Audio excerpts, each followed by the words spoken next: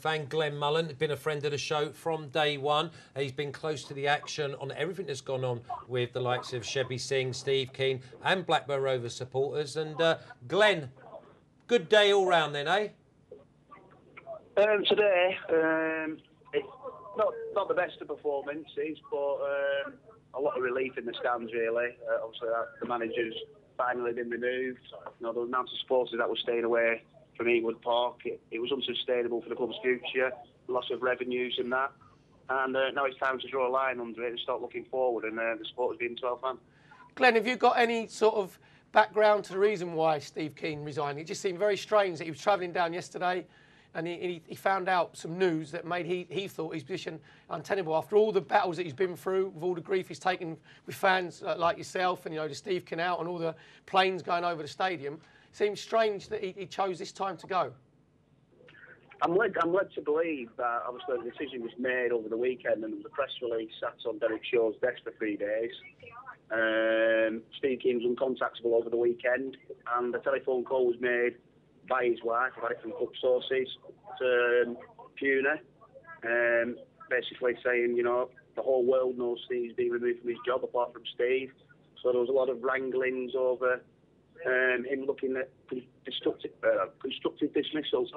And under some sort of agreement, the guy's put his resignation in and, as supporters, we've got to just draw a line under it. Whatever he wants to do with his legal wrangling, he's down to him. It's all about now the club moving forward. Glen, the big thing is, though, when you resign, you sort of waive any compensation that's meant to come your way. And also, how easy is it going to be for Steve Kean to get another job? Well, I honestly believe that he's still attacking and taking his CV. They'd probably they'd put it down as he's resigned to, let the gentleman keep his dignity. I know the Blackburn fans have been writing to AFC Wimbledon for the last week, trying to... Oh, I think we might have lost Glen there. It's been a little bit too much champagne down at the Valley, but the frustration has gone right out the window for them Blackburn fans, but they've got no excuses. No, exactly. Who are they going to moan at now? So I just think it sort of epitomises how Blackburn's been running in the last 18 months since the Venky's taken over. They know nothing about football. Well, they had a brilliant chairman there, John Williams, who knew his football and he knew how to run a football club. Got rid of him completely. You get these people come in who haven't got a clue how football's run. And as Glen was saying there, if there's a piece of paper on someone's desk saying, well, we're going to sack him, it's not a professional way to run. If you're going to get rid of someone, you pull someone in on the Monday, say, look, it hasn't worked. They obviously thought that if they made him resign, as you said, that you don't get compensation. But he's taken, trust me, these days, managers don't do anything without taking legal advice and from the LMA, League Managers Association. They've got their legal people. They will say to him, actually, they've made your position untenable. You have to resign. We will fight the compensation battle for you. But Glen now and the fans just think, right, I'd be interested to know who they want in. What manager they want coming in. I think Tim Sherwood's been muted in a lot of circles to take over, but he's got another one. He has no managerial experience, same as what Steve Kean, no managerial experience. Exactly. Glen, it's good to obviously have you back as well.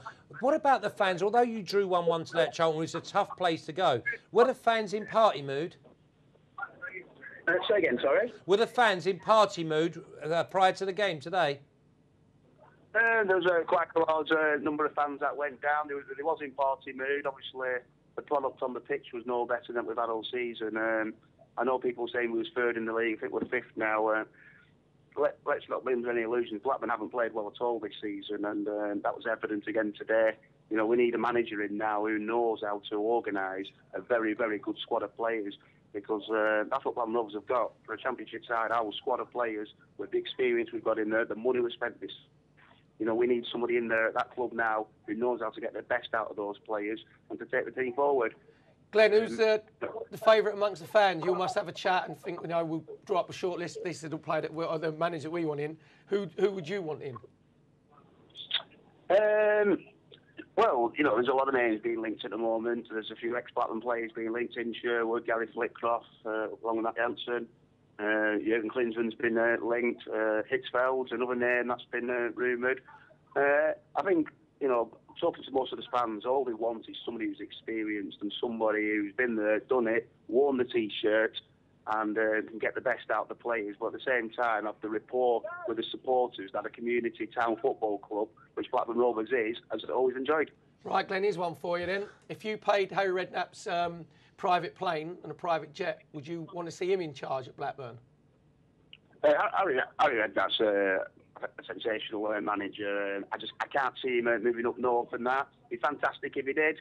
Having perhaps a Tim Sherwood underneath him to do a bit of mentoring.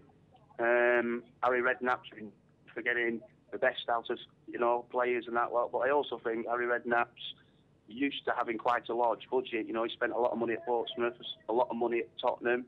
He likes to bring his own players in. I think Blackburn just need a manager who can come in and actually manage the players they've already got, because they've got a good squad.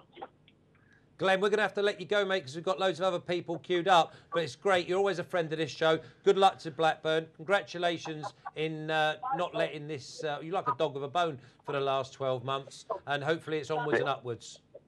All right, that's great, gentlemen. Good evening. Cheers, Glenn.